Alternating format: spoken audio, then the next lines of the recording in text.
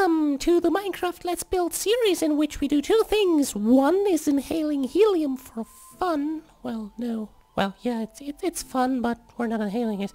And the other one is asking the viewers what we should do in certain places. And in the previous episodes, what I asked of you was to come up with suggestions what we should do in this place here to cover up this very flat wall. And there were quite a few suggestions, quite a few lovely ones indeed. And what I decided to go for is to go for the suggestion of Minecraft User 37, which is an incredibly creative name, isn't it? But no hate, because, well, this is coming from the guy whose name is Madness64, which is fairly better, but still bad. Okay, so yeah, let's not be creative with names, but let's be creative with Minecraft buildings, which is a way better way to do things. Okay, so I'm gonna make a chimney, which was the thing that he suggested, and it should be, well, added to the outside of the house, obviously.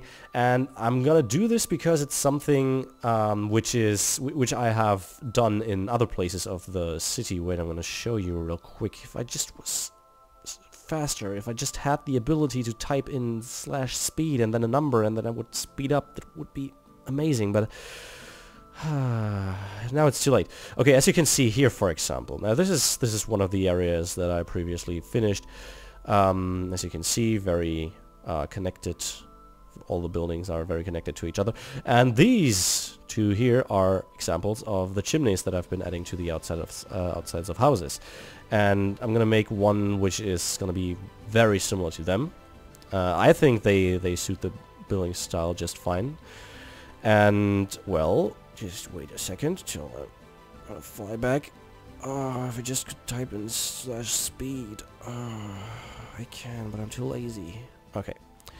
Just, honestly, that's my problem. Mostly, I'm too lazy to type it even in. I'm just gonna fly 2 minutes instead of typing /speed for, like, 3 seconds or something. Okay, so that's what we're gonna do here, and then we're gonna just do it right in the beginning. Therefore, I want to add a small fireplace. Nothing too fancy. I think this style is best fit for something, or yeah, for a region which is not too fancy with well, housings for the commoners and stuff, and therefore the fireplace shouldn't be too complex either. And something as you saw earlier that I do is to make them turn without really having a reason. It's just for aesthetics, just to avoid having one straight line of blocks going up. And then I'm gonna hide it here, and it's gonna go into the roof, and it's gonna look out here. This is something also mainly for aesthetics, but also from a logical point of view. Yeah, if you put it into the roof again, just to stabilize it a little bit more, this could be the explanation. Mainly I'm doing it because of aesthetics. Okay, so this will be it. As you saw on the previous examples that I showed you, I'm always adding a few signs here, just kind of to simulate a contraption that holds the whole thing to the building, or stabilize it as once again. Maybe to, well, resist strong winds or whatever. Once again, it's mainly aesthetics, but also it could be explained to be something useful. Okay, so for the roof material, not the roof material, the wall material for the first floor, I decided to go with cobblestone. I'm going to show you why I decided this in just a second, once I finished filling in the floor here. There we go. Okay, so if we take a look here, we used cobblestone for the previous building, but since we have this stone brick archway, this stands out much more if you look at it from the street. And therefore, using cobblestone once again will kind of put emphasis a little bit more on these parts here, and therefore in the long run it will look better, I think. Okay, so this is our basic shape that we use for other buildings as well, and I'm gonna randomize it a little bit. So basically, I'm gonna add a stair here. I want to add some stone here, smooth stone. And the new block, as you can see, I'm on 1.8. Finally, I'm on 1.8. And I'm gonna use this block, which I still can't pronounce, or I don't know how to pronounce it correctly. Andesite, or maybe you pronounce it with a slight French accent, on the seat. I don't know, je ne sais pas. But yeah, let's just use this block because I think it goes wonderfully with cobblestone, smooth stone, and even with clay. So basically it's a very nice method of also randomizing streets, which is what I've been doing. So yeah, a new amazing block. One of the few really good blocks. The other ones I tend to disregard them because they are unsuitable for my kinds of buildings. Of course they probably have their uses, but well, I fail to see the uses of them in my buildings. So yeah, a little bit more cobblestone and one on the seat here. Just gonna keep calling it on the seat, simply because it sounds more sophisticated, doesn't it? Oh, I'm just gonna get some on the seat, along with my 1975 Chateau Libre, which is supposed to be a wine. I don't know. Je ne sais pas.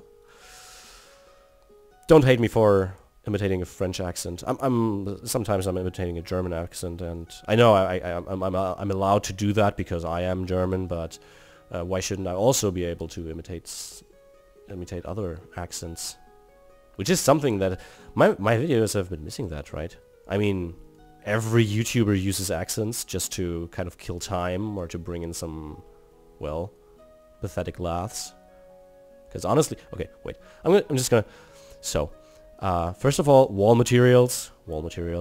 I think I'm just gonna go with wool with a little bit of course, randomized light gray wool, because this is the only building where we really did it. And basically, this was, well, formerly my main building material. As you can see, okay, we used cobblestone, we used colored clay, we used light gray wool with clay. And this is the only building that once again used these combinations of wool and light gray wool. But you can't really tell that it's too big from the outside, right? So we don't really see a lot of surface with it, and therefore I'm gonna use this combination on this building. Yeah. This, as you can see, this is sometimes a nice way to go about it. Most of the time I'm just filling in the walls with the main building material, and afterwards I'm filling in the secondary, well, the randomization material. But sometimes it's even nice to do it the other way around. You kind of get a better impression of it, but it's still, you have to be able to imagine what the wall will look like in the end. And it's easier if you first use the main material and then add the secondary. But, well, as an advanced technique, you can also do it the other way around, which is, by the way, something I didn't explain it earlier, but I did the same thing with the on the seat at the bottom level. So yeah, just keep that in mind. You might want to give it a try. Might be helpful for you. Okay, and I'm just gonna go up maybe a little more on this wall here to have a little bit of an imbalanced feeling. Here. And this wall is almost gonna be only wool, and a little bit more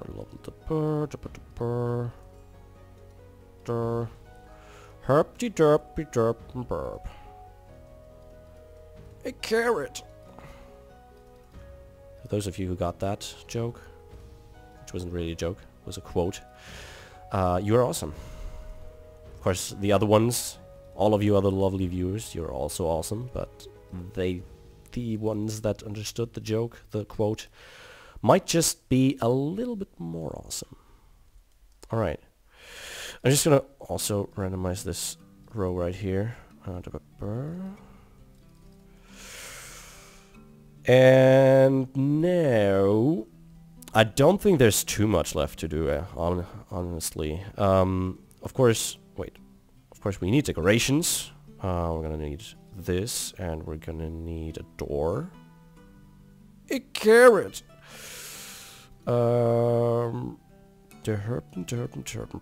Door. And I'm looking for cobblestone walls. Where are they? Where are they? They are here, I think. Do I think? Yeah, I think. I thought. Alright. One here, one there, one there, one there. You fill in all the windows. Those two windows up here, they might not make too much sense, actually. Because you can only see the roofs of the other buildings from the inside. But still, it might be nice, and also we just want to have a natural light source. Don't want to be too dependent on torches, right? Forgot to fill in these blocks here. And, of course, the door. The door. The door knows everything. It sees everything. I'm making too many quotes today. Okay. Randomize the fireplace. Which leads me to, yeah, I should also add the fireplace on the inside of the building, right? So far I didn't do it. Yeah, but okay, this is something I was hoping to get. So basically, I explained it in the previous videos time and time again that I'm going for this kind of wave shape of the of these cross beams, so that they go down and up and two down and up again and down, blah blah blah blah. And the same thing should be achieved with the roofs, but in a different manner. So as you can see, we start here on this level, then we go down 2 blocks with the next roof. We get on 1 block on the back here, but 2 blocks on the front.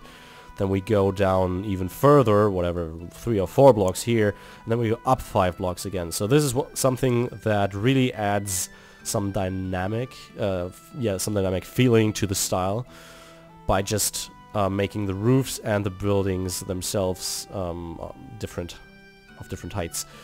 And I think I want to add another chimney. Well, as you can see, we added 4 chimneys here, so we need another chimney on this building, and I think I'm going to do it the same way that we did on the other side. So I'm just going to add it here. Just get replace. I want to add it like this, and I want to have another randomization part in here and in there. And the other one's going to be quite simple, like this one. There we go. Wonderful. Wonderfully done. And now, what am I going to do? First of all, let's add some minor details here. Some green. Not too much, though. Some green. And now, moving on to the inside. Now, this looks like a mess. As we said in the previous episode, we should split up this room into 2 unequally sized rooms. So, this is what I'm going to do. So, there's going to be a door here on the left. Let's make it on the right side so that you can just go straight ahead. Or, no, let's make it on the left side because we need the fireplace here. Right here. Alright, so first of all I'm going to fill in the walls real quick. Where's smooth stone? There's smooth stone. And I'm going to do herp with some on the seat. And then there's going to be... Where is spruce wood? Spruce wood slabs. So...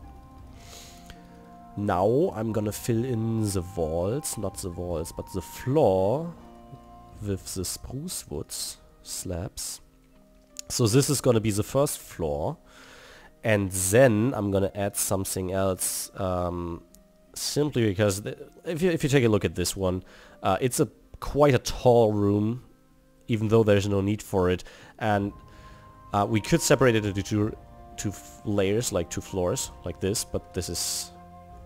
I do this in most buildings, but this should be a tall room. But the problem is that it looks plain. So I'm just gonna add something else here. And I'm gonna make like a stabilizing archway on the inside of the building. And it's gonna go like this. And then I'm gonna support the middle of the floor, the upper floor here. So this is a nice way. Of course, we could use stone for this, but to use spruce wood stairs and stuff like that makes more sense, since these are frames and the colors of those well, the logs and the spruce logs, the spruce wood planks are quite similar. So I'm gonna do the same thing here, just with a little bit of a different look like this, so that the archway is gonna go a little bit differently, like this. And then there's gonna be something like this. Alright. And then we have space for a ladder climbing up this wall here. Get rid of this one.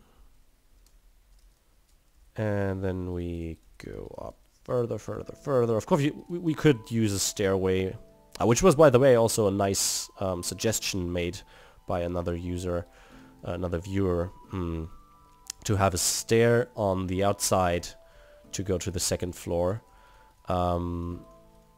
I simply liked the chimney idea better, simply because it was more suitable to my style. I should actually use more of the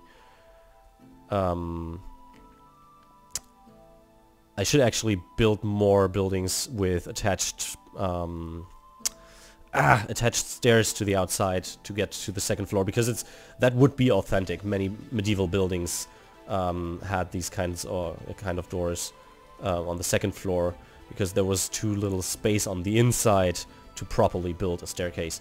But in my case, it's always built to build with ladders. That's just it. I should try and build a little bit more with other materials, though. I'm gonna try that in the future. I'm gonna try. Okay, basic fireplace, something like this. It's not gonna be too fancy. Honestly, I'm terrible with interiors, so there you go. Honestly, I'm not even building interiors, so I can't really tell if I'm terrible with interiors, because I never do build them, and therefore I don't know if I'm terrible. But I can just imagine that I'm terrible with them. Does that make sense? I hope it does. Okay. Some little bit more randomization here. Is that a stair? It is not. There. We can do it like this. Great, okay. I'm not gonna actually light it on fire, because I always like to build fireproof. If I want to make a good impression, or if I want to make a nice scenery, then I can of course put a little bit of fire there, but I like to make it fireproof, so in case of plug-in failure, that still there's gonna be nothing that can burn down my whole city, because it's majorly made out of wood. Alright, so we've got these rooms going, and upstairs we've got these 2 rooms going, and something left here. So I don't quite know if I should separate it into two floors, or if it should be one big one, but then again, okay. I'm gonna do it like this. It's gonna be fine. It's gonna be fine. And the floor on the bottom, which is the high floor. Wait, let me just change this. This should be fine. I'm just gonna add a torch here. And what am I looking for? I'm looking for slabs. Slabs. Because here I want to turn this into a little bit more of a flat roof like this. This looks nicer. And oh, something I completely disregarded so far. I think I want to have this torch being here. I'm going to show you why in a second, which is also an advanced building tactic. But first of all, the reason, just to remind you, the reason why I had to make this tall room here is I either had to separate it into 2 different rooms, or cut out a part where you like waste 1 block of space on the inside, because the reason for overhanging parts in medieval buildings is always that the people needed more space, and they had a certain layer that they could build on, but they could expand that to the sides, not as much as they wanted, but they could expand it a lot. So therefore they always had these overhangs so that they had more space on the inside, on the upper floors. I also want to do this, not I want to prevent wasting this block here, and therefore I'm always making 1 floor on this level where this overhanging part from the outside is. And now to showing you why I placed the torch here. Now what I want to go for is something that I explained in another video. I think it was a talking about video. I'm not quite sure if it was a talking about video or a building tips video. And let me just TL Night real quick. So it always kind of makes a difference where you place the torches. If they are close to the windows or if they are further away, because therefore you get another lighting on the outside. Obviously I'm playing on bright now. Let's turn this a little bit down, not on moody, because otherwise you won't be able to see anything. Okay, so I think I want to have this window to be lit up more, so I'm going to place the torch closer to the window. There we go. There we go. Doesn't look too nice on the inside to have, in my opinion, to have the the torch right next to the window. And here I'm gonna move it away a little bit more. Once again, like this. And now the impression should be different. Should be. Please be different. Yeah. Yeah. You can see that there's less attention on this part and more attention on this part. It's only a slight difference, and you obviously only can see it whenever it's dark, but it's always something that I'm trying to keep in mind. And as I said, it's an advanced building tactic. So if you are building on a server where the night and day cycle still applies, then obviously it could be a nice thing if you took a look into it. So okay. Right, and with that is pretty much it. So in the next episode, what we're going to do is to continue building these two buildings here, these smaller ones. It's probably going to take one episode for both of them, because it's going to be small houses, as I said. So then we have to find a way to cover up this here, but I'm not quite sure. Depending on the size of the buildings, it might not be a problem. Otherwise, we're going to have to find a way here. And also one thing I like, most of the times I dislike it, but in this case, since we added this fairly simple chimney here, we divided this part into two, well, fairly equally sized parts of the wall. This is something that I usually don't like, because these in total, wait, these 12 blocks here are very plain once again, a very plain surface. But sometimes it's even nice, and this is totally depending on the next buildings here, if they are complex enough. Sometimes when there's too much complexity in the picture, well, if you take a look at this scenery, sometimes it's nice if there's a lot of complexity on this side here to have simplicity, to have it as, well, a contrast. So not, which is also something that many people disregard. For example, when they build a cathedral and they put, like, they only use stairs for everything. I'm using a lot of stairs in my bigger builds like the cathedral, but I like to have also a lot of well, regular blocks like stone bricks, not only to be able to randomize it, but also to not have too much complexity in the picture. And therefore sometimes it's nice to have a little bit of a portion which is simple. I don't quite like it that much, but in the greater picture, whenever there's the other buildings around, it will look better. Trust me. And you're gonna find out in the next episode. So yeah, with that, there's pretty much nothing left to say for me, but I've been Madness64, and as always, please rate, comment, subscribe, join the crew, become a member today. Those you will. Hopefully see you next time. Bye bye.